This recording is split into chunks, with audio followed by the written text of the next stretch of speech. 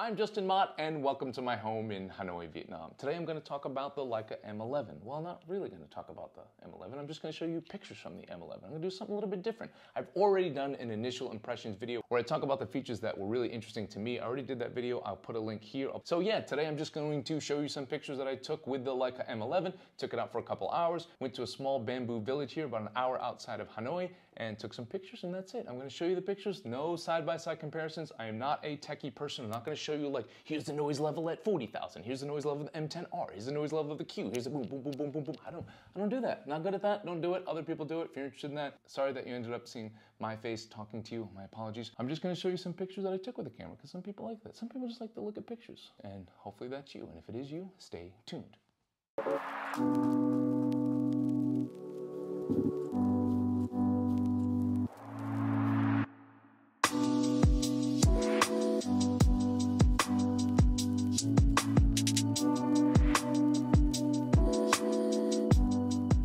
As always, guys, don't forget to check out my online store at justinmott.com, where I've got presets that will not make you a better photographer, but they will add some pop to your images. You can see some samples here. I've also got my one-on-one session starting as low as $99 for all of you out there interested in improving your photography. One-on-one sessions for $99 for 1 hour with you and me. We can talk about your portfolio.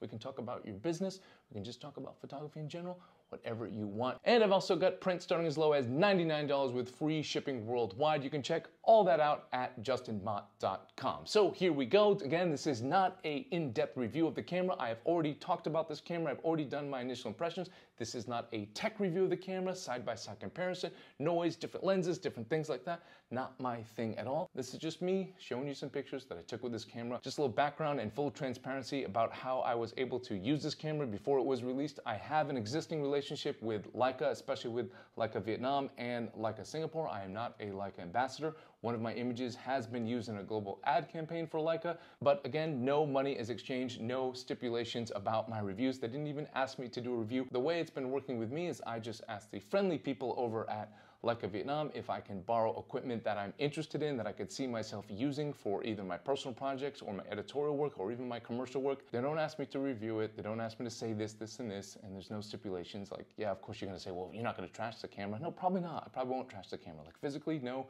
Verbally, I probably won't trash the camera either, but if there's something I don't like about it, I'll say it. And I'll tell you whether I would buy a camera or not. I'm just honest about that kind of stuff. That's who I am. That's what you're gonna get on my channel. So they loaned me the camera a couple weeks before it came out. I went to a small bamboo village about an hour outside of Hanoi. The weather was absolutely horrible, but that's what you get this time of year in northern Vietnam. I treated it sort of like a mini assignment, like an editorial assignment for a magazine or newspaper. So I wanted to get a mix of some nice details of the bamboo, some nice like reportage style shots of just the bamboo village itself and people working with the bamboo, and then some portraits of the people that work there as well, and tell a little mini story. So before I show you some pictures, you probably want to know, like, would you buy it? Would you buy this camera? Like, for me, probably not right now, but it's not because the camera's bad, it's not because of the price or anything like that.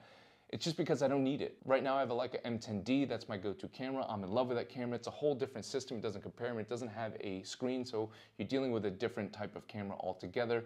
My backup camera is a Leica M10, and I'm thinking about swapping out my backup M10 and investing in the SL2 or the SL2S. Oh, it's complicated. I can't figure it out yet because I'm actually strongly considering switching over to Leica for all my commercial photography, so my lifestyle work, my hotel work.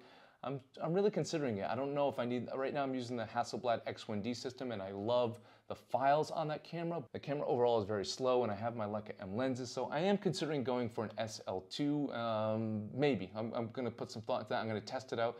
I'm also considering the SL2S just because I'm shooting a lot more video and it'd be fun to shoot video with the M lenses.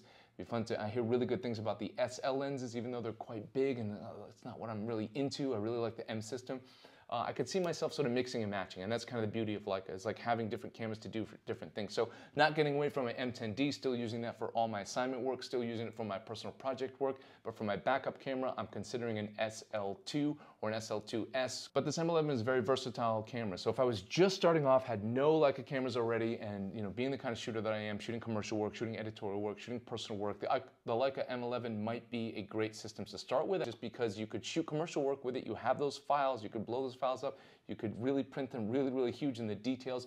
are great with that brand new sensor. If you don't need autofocus and things like that, that could be an option for all of you out there that shoot commercial work in an editorial style, or just that shoot, sometimes you shoot commercial work, sometimes you shoot personal work, sometimes you shoot assignment work. You've got that nice range there with that brand new sensor. So again, for me, probably not right now, because my main camera is my M10D. I really love that camera, and it doesn't really compare, so it's not really fair. And also, you shouldn't care if I should buy it or not either. We're gonna shoot different things, we're gonna shoot things in a different way, so we're not the same at all. But it's a great camera. Again, aesthetically feels exactly like the other M10s in your hand, except with a new battery system. So on the outside, the same. On the inside, it's a brand new, more powerful camera. I'm gonna say it's a performance camera, but that sensor has a lot of performance. If you want like full-on performance, then you go into the SL system. So it's got that M heritage, got that M look, that M body, but it just has a more modern, really more powerful sensor on it. So if you think you're gonna print your images, awesome camera to go with. You're just starting off and you want a camera that can do everything, and you like the M system, that's your feel, you don't need autofocus, this would be an awesome camera for you. So my experience with it, I really liked it. The files were awesome. I haven't got a chance to print them yet, but I enjoyed the experience. I had a great time out in the Bamboo Village. I met this fellow photographer. He was 90+ years old. He rode bicycles. He wore weird hats. I mean, he's like my hero. He's like who I aspire to be. So took some shots of that guy. I'll put up the metadata for those of you interested in that kind of stuff, but just about everything was probably shot with my 35mm, and probably almost everything was probably shot at 1.4 because I just kind of like that look, especially on a cloudy day. I had a little bit of pop to my images. So I used my Leica 35 Sunmulux. I used the L Pro adapter you'll see for the really close-up shots I took of that gentleman I mentioned. And I borrowed my friend's 50mm for a few shots as well, but I'll put all that metadata up. Here's my little story from this little Bamboo Village. I enjoyed the experience. Thank you, Leica Vietnam. Thank you guys for watching. And I should also end to my friends out there who celebrate Chinese New Year. I live here in Vietnam. We're celebrating Tet right now. So for all of you Vietnamese people out there that are watching this show, Chúc Mừng Năm Mới. Happy New Year to all of you out there. Here are the images from the Bamboo Village. Hope you enjoy them. Let me know if you have any questions about the camera in the comment section, guys. Take it easy, and again, Happy New Year.